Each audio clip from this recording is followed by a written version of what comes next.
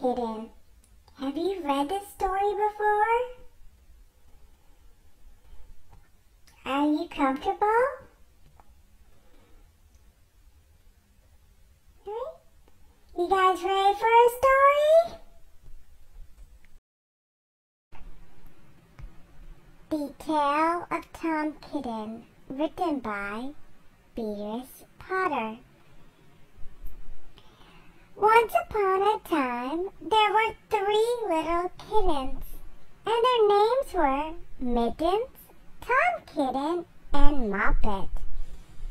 They had dear little fur coats of their own, and they tumbled about the doorstep and played in the dust. But one day their mother, Miss Tabitha Twitchit, expected friends to tea, so she fetched the kittens indoor and washed and dressed them before the fine company arrived.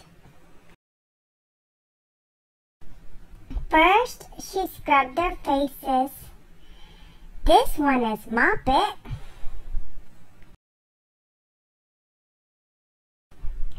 Then she brushed their fur.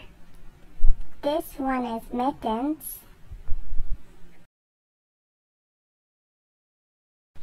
Then she combed their tails and whiskers. This is Tom Kitten. Tom was very naughty, and he scratched.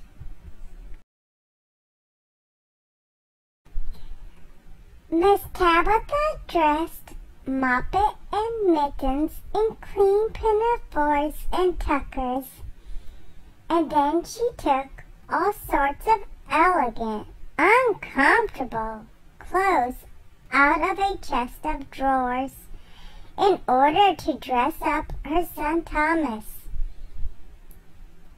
Who knows what pinafores and tuckers are?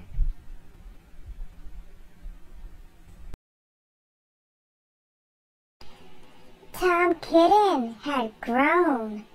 Several buttons burst off. His mother sewed them on again.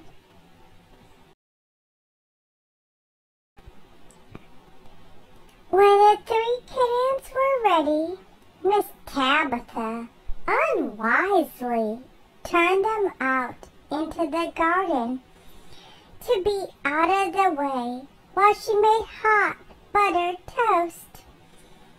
Now keep your frocks clean, children. You must walk on your hind legs. Keep away from the dirty ash pit, and from Sally, Henny, Penny, and from the pigsty and the puddle ducks, she said.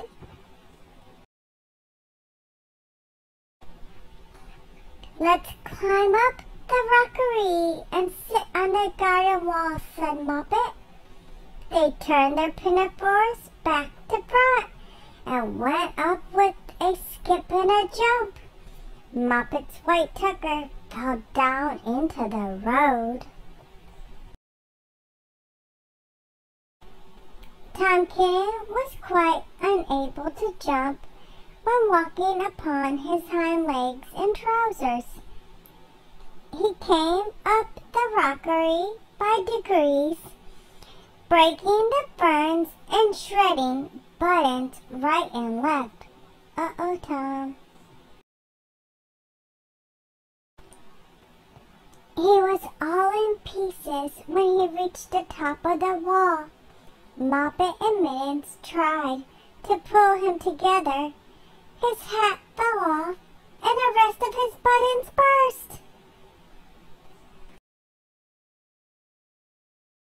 While they were in difficulties, there was a pit, pat, paddle, pat, and the 3 puddle ducks came along the hard, high road, marching one behind the other and doing the goose step. Pit, pat, paddle, pat, pit, pat, waddle, pat. They stopped and stood in a row and stared up at the kittens. They had very small eyes and looked surprised. Then the two duck birds, Rebecca and Gemma, Puddle Duck, picked up the hat and tucker and put them on. Mittens laughed so hard that she fell off the wall. Moppet and Tom descended after her. The pinafores and all the rest of Tom's clothes came off on the way down. "Come, Mr. Drake Puddle Duck," said Moppet. "Come and help us to dress him. Come and button up Tom." Mr. Drake Puddle Duck advanced in a slow, sideways manner and picked up the various articles. But he put them on himself. They fit him even worse than Tom Kitten. "It's a very fine morning," said Mr. Drake Puddle Duck. And he and Gemma and Rebecca Puddle Duck set off up the road, keeping step. Pit, pat, paddle, pat. Pit, pat, waddle, pat. Then Tabitha Twitchit came down the garden and found her kittens on the wall with no clothes on. She pulled them off the wall, scolded them, and took them back to the house. "My friends will arrive in a minute, and you are not fit to be seen. I am affronted," said Miss Tabitha Twitchit. She sent them upstairs, and I'm sorry to say, she told her friends they were in bed with the measles, which was not true. Oh no, Miss Tabitha's lying. Quite the contrary. They were not in bed, not in the least. Somehow, there were very extraordinary noises overhead, which disturbed the dignity and repose of the tea party. And I think that someday I shall have to make another, larger book to tell you more about Tom Kitten. As for the puddle ducks, they went into a pond. The clothes all came off directly because there were no buttons.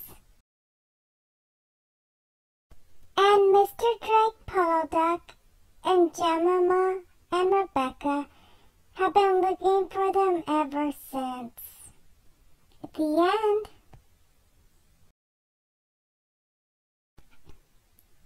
How do you feel about what happened in this book? I noticed some lying, some stealing, and some misbehaving, all of which aren't exactly very nice to do, are they? Let me know what you noticed in a comment and how you think they affected the book, and how you would feel if that would have been you. And remember, a book a day keeps the boredom away.